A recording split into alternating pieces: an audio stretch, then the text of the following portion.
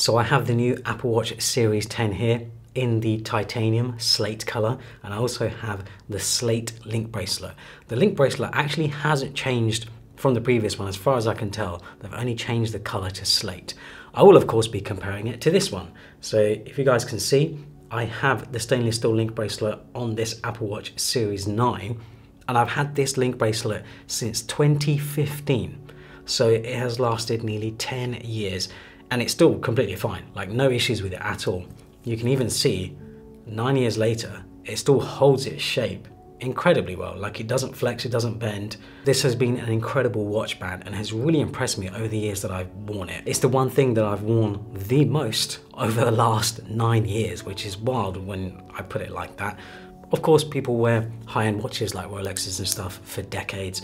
But considering this isn't a Rolex, this is just a stainless steel link bracelet, which I think at the time cost, I think it cost like $500. They've actually lowered it now. I just looked it up to be sure, but it's now going for $350, which is quite a significant price decrease. Anyway, let's get into unboxing all of this because I'm very interested in this new Apple Watch Series 10.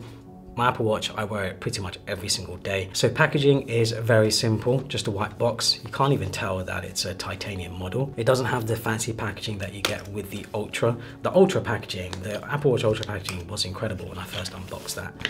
So yeah, let's get into this thing.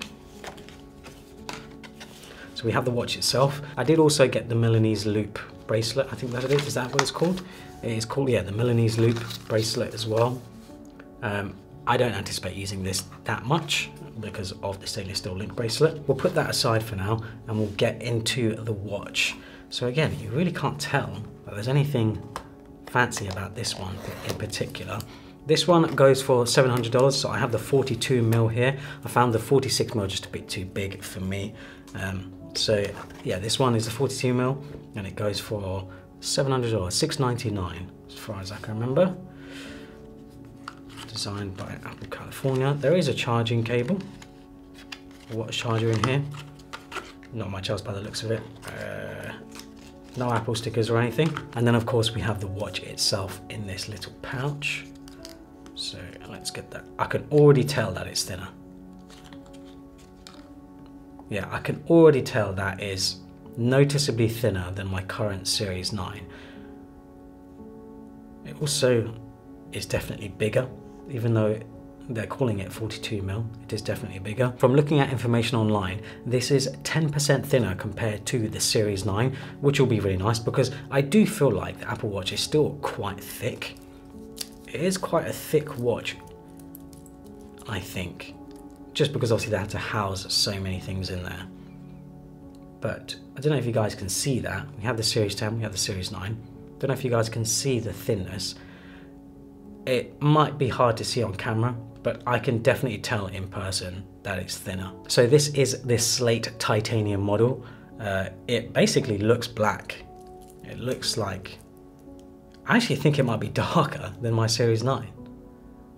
It looks darker, but this is titanium, which should make it lighter. It's not that the Series 9 is heavy. I actually quite like the weight that it has. It's heavier than the standard Series 9.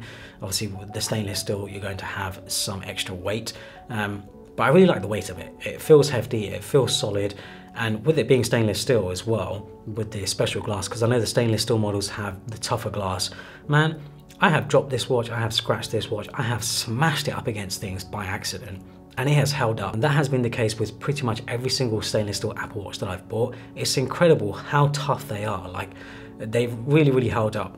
Compared to aluminium models, I've had friends who have the aluminium models and yeah, they've broken the screens quite often, or they've had issues maybe just dropping it or whatever, and they've got some big marks or dings on it. You can see this has been worn for a year. I have some fingerprints on it, but I've been wearing this for a year. The only scratch I can see is here, but it's very, very subtle. I don't even know if the camera will pick it up, but it's held up incredibly well over the last year. So whilst that's setting up, I've just spent a few minutes setting it up. I'm gonna let it do its thing. We're going to open up the link bracelet. So let's get into this.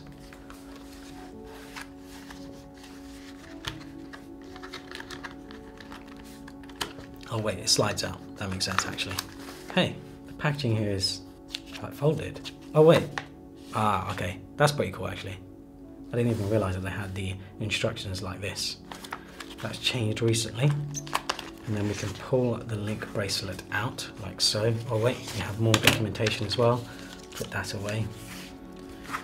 And this is the link bracelet. So yeah, $350 for this. It is not cheap, and it's not meant to be because it's a very, very high-end bracelet. Oh, there we go, we're out. It honestly looks very, very similar to my current one. It really doesn't look that much different. If we look at the colors side by side like so, you can sort of see that it's a bit lighter colored compared to my previous one. It's not as dark colored, it's definitely more of a slate color.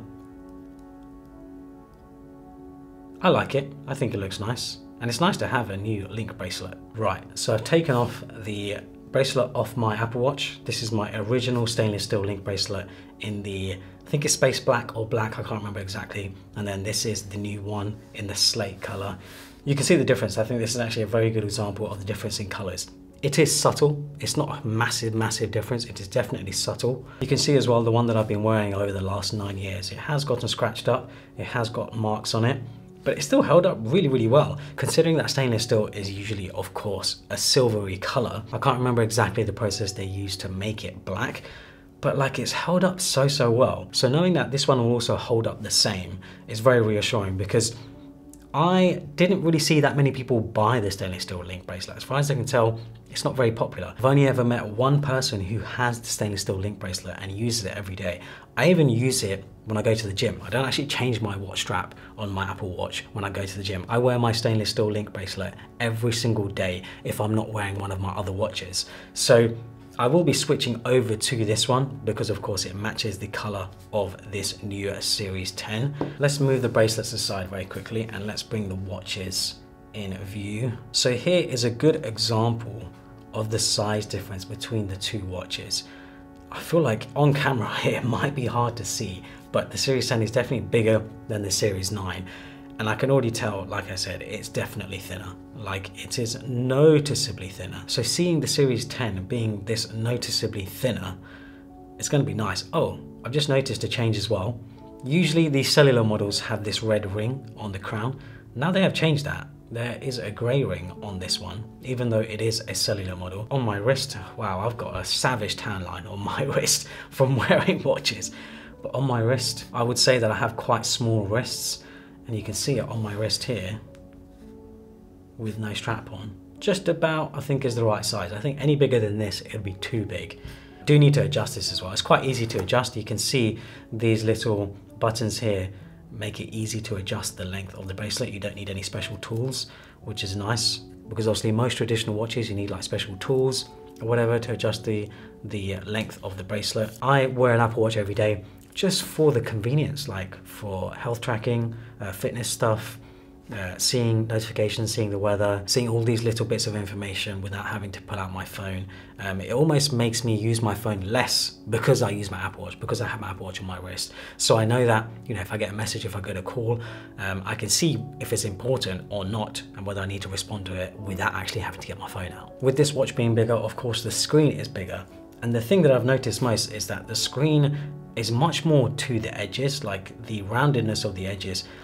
The screen almost like sort of spills over. It's like a curved display in a way. I don't think it actually is. I think it is just the glass playing with the refractions, playing with the way it looks. But I can definitely tell that the screen is noticeably bigger, and that should also mean you can fit more information on it, you can have more complications on it, you'll be able to just see more data on the screen itself. So as I wait for my Apple Watch to set up, I wanted to show you how quick and easy it is to change the links on the bracelet. So button here, you press it and it's out, and then you can remove the other ones as well. Done. I actually might remove this one too. Actually, I don't think I can. I've got to remove this one. So move that, there we go. Put that back on, and then put this one on, like so. Boom, we've adjusted the bracelet. It really is that quick and easy. And if I put the watch on my wrist, there we go, perfect. Absolutely perfect. And my watch is actually ready, so that's good timing. That is very, very good timing. We can see it on my wrist. Sits very nice and comfortably where it should. Yeah. It's thinner, but I still almost feel like I wish it was even thinner. Like, I'm really into thin watches right now. And the Apple Watch, you know, it is quite a bulky thing, especially if you have small wrists. The Ultra is even bigger, and I know some people wear that every day because their wrists can actually handle a watch that big. But for me, it's just a bit too big. I much prefer the smaller size of the 42mm. If we compare the two side by side, you can see the difference there. Everything on the screen definitely looks bigger, that's for sure. I can definitely see that everything looks bigger. So that is the Apple Watch Series 10 with the new stainless steel link bracelet in the slate color. If you have one of these bracelets, I don't think it's necessarily worth upgrading to the new one in the slate color. I think the original bracelet will still be completely fine. I think when it comes to the color and stuff, you really won't notice. I simply have it just because I have it. Like, I just wanted to upgrade. It's not necessarily because I had to. Yeah, don't feel like you have to upgrade from the original. But when it comes to the Apple Watch, I think if you have something that's like a Series 5, Series 6 or Series 7, it's definitely worth upgrading to the Series 10 because the thinness, the larger screen, the battery life and everything will just be better, and it'll be faster as well. So yeah, hopefully you guys enjoyed it. Follow me on Instagram and Twitter and subscribe for more.